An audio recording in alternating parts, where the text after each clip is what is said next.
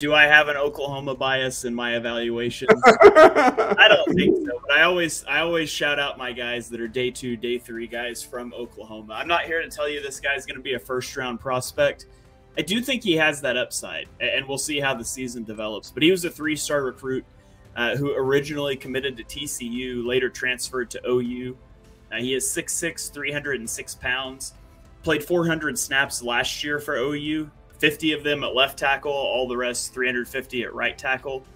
And he only surrendered 4 pressures and 2 sacks while playing right tackle last season. So you talk about Lane Johnson and what he does for the offense and as he ages out. And you look at Tyler Guyton, and he's got really good agility. He's got good speed. He's got really good range as a puller in the running game. And OU likes to run the counter and the power stuff where they pull offensive tackles.